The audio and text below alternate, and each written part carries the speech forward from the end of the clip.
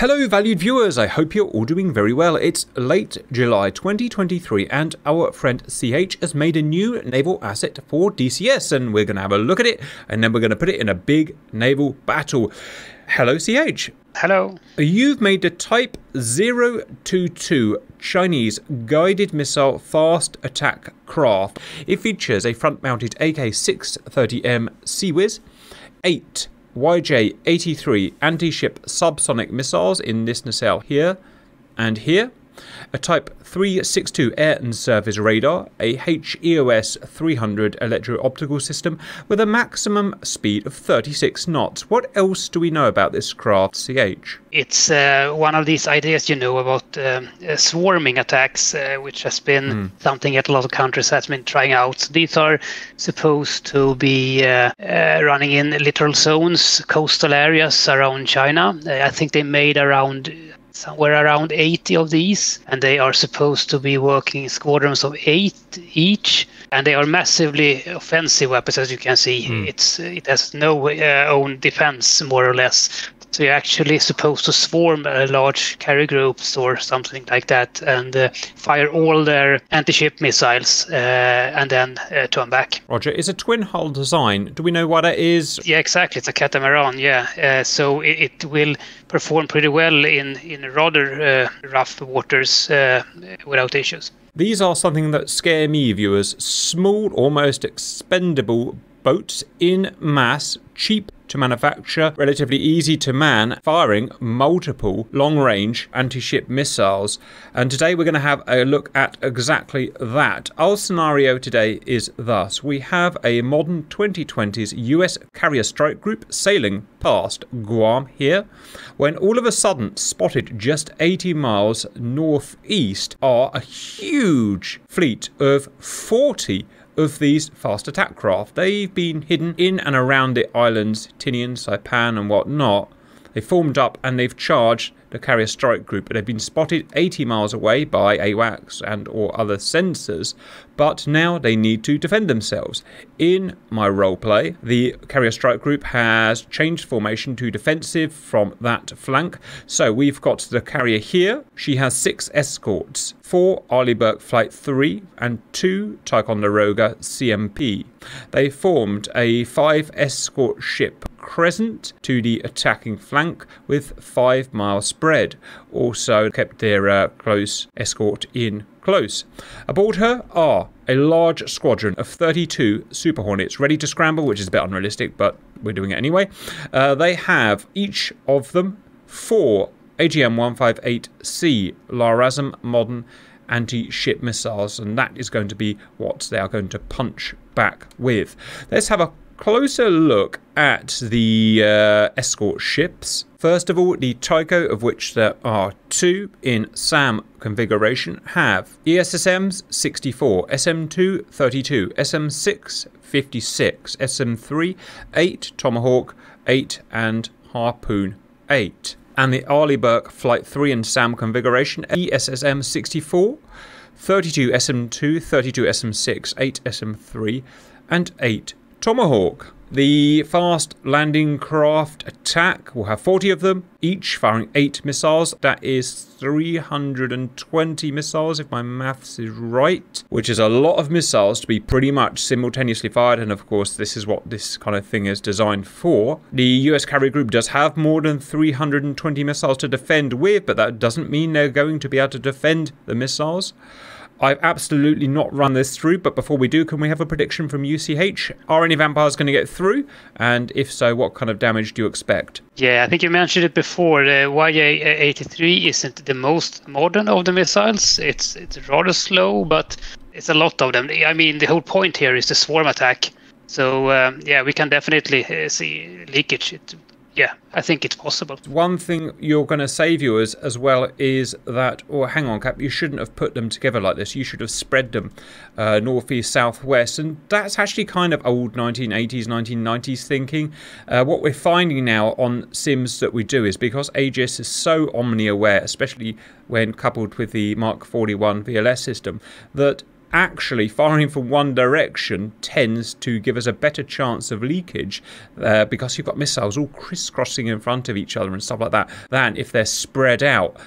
So hence we're doing more swarm attacks like this. They tend to produce better results. And welcome into the battle. Let's have a quick look around before we unpause it. Here are the 40 fast attack craft. As you can see, they're kind of modern and stealthy catamaran design. Let's have a look at the Americans. Here we have the Nimitz class carrier, which I suppose should be a Gerald Ford, but they're still going to be operating Nimitz, obviously, with loads of F-18s, with loads of modern anti-ship missiles. We've got the Arleigh Burke Flight 3, which technically should only have one Sea Whiz, but it's near enough for today, and Ticonderoga modernized version. CH, will you be a dear and please unpause? Yes. And we're off, viewers. Here we go. Right, scoreboard will come up on the top right and let us know when things have been fired. Hopefully, if it works. Yes, it has. Something's been fired. It's on the blue side. Oh, harpoons. Some old janky-ass 1980s harpoons being fired. Don't worry too much about them. They won't have much effect on today. There, the nacelles have opened. Look at that. Smash!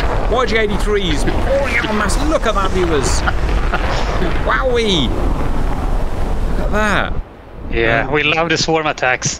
Obviously, it's good on the screen. Yeah, obviously, it's bigger than the attack would be in real life. But I don't know, maybe if you were going for a full carrier strike group, fire everything, use all of them. Yeah, so maybe. That was actually the point with these. Yeah, exactly. And these China are not alone in doing these. Loads of countries have this idea, or corvettes. So there's a lot of Russian small corvette, guided missile corvettes and stuff like this. For exactly this kind of purpose. Oh, I can just sit and watch that all day, viewers. Oh, you can see at the top, 240 anti-ship missiles fired. I think my prediction was correct of 320. 320, yeah, exactly. That's right, yeah. That's not predictions, that's math. That's actual math, yeah, that's right. Right, here we go. Viewers, oh, look how fast they're covering 80 miles. Look how fast they're covering 80 miles. They're 320. 320 viewers. We have never fired this many missiles, and it's running amazingly smooth as well. Kudos to DCS for allowing us to run this. Right, I better go and check out the Americanos. Let me get here. Now, when will they detect those missiles and when will they respond? We shall see. There. No, they weren't. Listen, they were harpoons. Yeah, they were harpoons. yeah. Ignore them. Yeah, harpoons are just firing. Yeah, exactly. We won't miss it when they start firing. Yes, we won't miss it. For real. Look how quickly they're going, viewers. Distance to group is 40 nautical miles. LRASMs have been fired. Oh, it's all too much. The planes have taken off. The first batteries of LRASMs have been fired. But they are all expendable. I mean, that's the point with these. They have almost non-defensive weapons. They don't care. Even the Sea Whiz is an old Russian copy of the AK-630 from the 70s. Once they fired their missiles, they've done their job. They can go rust in hell, basically. Yeah. That's one of the things that makes me so worried about them, is that they are just for that big one-time swarm only. And still no defense missiles going out, apart from the LRASMs, which are going out. But they go pretty low. I was reading Red Storm Rising today. I didn't know Aegis was so old. Aegis is mid-80s. Yeah. I know it's all been modernised. Look at this. I can't pause it because it's not my server. But look, these missiles are going past these missiles. Look at that. Hundreds you can't hear it, but it's hundreds of sonic booms. CH. Yeah. Here's a bunch more. Yeah. There's so many that could actually hit each other. Yeah, something just did that right there. That's a first. Yes.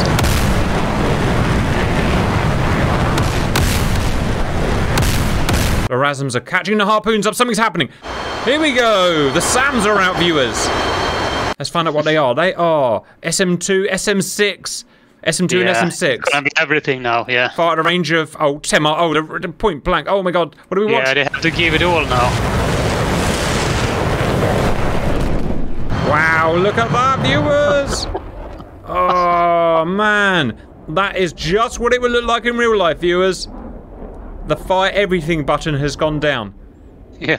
And because those YJ-83s are going so low, they're not fast and they're not even really modern, but they're so low. They can't be seen until, 15 miles or something, which makes reaction time problematic. Yeah, how close are they? Yeah. Yeah. They are. 2 miles. Uh-oh. Aegis has broken down. Aegis has broken down. No, it hasn't. Yes, it has. Yes, it has. It's broken down. It's broken down. Even the Seabees isn't firing properly. Bash! Bash! Bash! Oh, no. There's so many of them. Does that Arleigh Burke got smashed? Yep. So much going on, viewers. Oh, more are getting through. Oh, no, it's failed. Oh, no, they're all going for... No, they're not. Scratch that. Yeah, it couldn't handle it. They're working really hard, but it's so many missiles. Yeah. And Aegis in real life has limits. And plus, even if it didn't have limits, there's only so many channels that you can actually fire a missile with. Oh, the only thing I think that's going to save the American carrier is the fact that anti-ship missiles and DCS are bloody stupid, and they all go for the same target, which I don't think is ever going to get fixed, but... Yeah, the SM-60s here have their own secrets, but the SM-2s have... Wow! Just look at that. Have to rely on the... it's a CC becoming active. Yeah, I'm sorry that happened so fast, viewers, but that's the whole idea of a mass vampire attack. Everything hits within seconds of each other. Right, let's try and ascertain what happened. I think America got off extremely light, and I know everyone in comments is going to get angry, but I think that was actually probably fairly realistic. So, China fired... Oh, hang on, we haven't... What about the other guys? Right, the LRASMs are going in. While the LRASMs are going in, let us have a think. The China fired 320... not quite time on target, but nearly time on target missiles, which is just a ridiculous amount of missiles. America responded with 48 anti-ship missiles. Those were mainly these, the LRASMs from the Hornets, which have been scrambled as soon as they were seen, and a few aging 1980s harpoons. Now, here's the thing. They didn't fire enough SAMs to take the 320 missiles. They only got to fire 299 SAMs. There weren't enough... No, sorry, there were enough SAMs, but they couldn't fire them quick enough, even with the Mark 41s, which we've got 2 Mark 41s on on these things. That's pretty impressive because they started firing pretty late, so it's pretty impressive after all that they managed to get almost 300 of them. Yeah, that shows how powerful they really are. And you can see the cells that have been used, viewers. Look how many cells have been used in what, a minute, 2 minutes that they had to fire it. Yeah, so they just could not get enough anti-vampires in the time it took the vampires to hit, at a cost of 6 billion, over 6 billion. Tenfold, yeah. 2 ships were sunk, CMP and an Arleigh Burke. However, I think they got off incredibly lightly because of the stupidity of missiles in DCS. They're not clever. In real life, missiles are much smarter. They can liaise with each other and go for separate targets. In DCS, you can't. They just fire it. I don't really know what it is. I don't think anyone really understands. Oh, things are happening here, CH. Yeah, they are with their old Seawiz. They're doing their best. Their crappy old Seawiz can't hit it! Yeah. And smash! Oh, it didn't damage it. Question mark? Uh-oh. Damage model failure. Damage model failure! No, maybe not.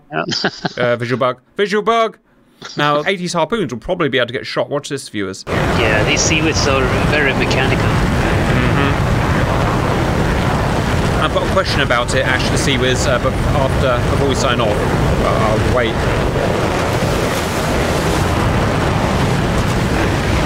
Look, same bloody thing. It's going for a missile con that's already dead. Oh, it makes you... Well, at least they shot it. Yeah. Please fix it.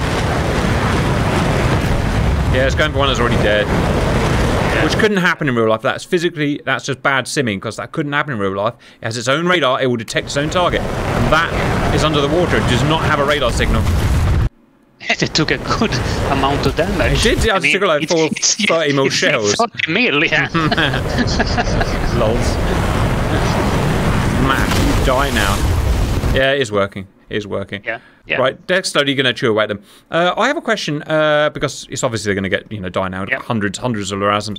Now, this 630 that I see a lot here clearly does not have its own dedicated radar suite like a...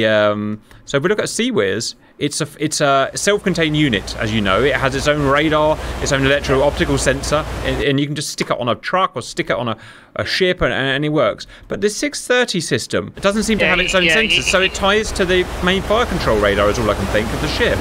Exactly, because these are very old, and in the beginning they were used very manually, but they have retrofitted these. If you look at the front of the ship, you can see the EOS, the the globe just above the windows. Yep, visual. That's looking at the target. Yeah, so they actually connected it with the fire control radar and the EOS to spot things. So they can actually use the old weapon, semi-modern, but the weapon is still old. It's very, it's not very fast, and it's not very precise. But it can actually be used in this fight. But as we talked about, these ships are supposed to just turn around and go home again, and they have some semi-stealth capabilities. So the thing is, they are very fast, 36 knots. They can turn around, and they shouldn't be spotted, and they can reload and then go out again. That's the whole point of it. One thing I forgot to ask is the range of the YJ-83. I guessed about 80 miles, and that's why I set them at 80 miles. But do you know if I've misjudged that? Yeah, 180 kilometers, like 90 something. Oh, it's about 92? yeah, it's about right. Yeah. Okay. Yeah.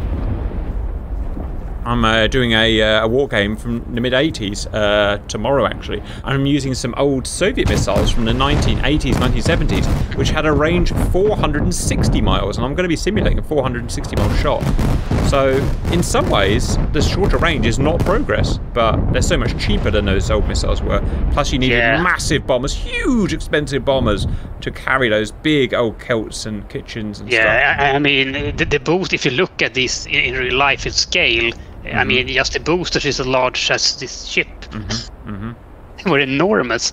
And that's why, for example, when they are modernizing the Kirov class battlecruiser, when they had replaced the old anti-ship missile, they can fit like 80 BLS cells, where there were pretty few of the large ones before. It takes a lot of damage, yeah? It does take a lot of damage. That's one tough, fast missile, CH. 17 down so far, and I don't know why we're still watching, but for some reason we are. Yeah. Yes. I know what's going to happen. Oh, surprise, surprise, going for ships that have already sunk. Yeah, and we don't get any XP money for the ships, I think. Say again, sorry? The Chinese ships don't. We don't count the money for those. Yeah, now a good reason for that. I didn't actually put it in the thing yet. I haven't put it in a database yet. So, how much are they? Do we know? No, I don't think I know actually. They don't actually. I think they made these in the early 2000s, and I think they have 82 of them made, and they haven't made any more since then.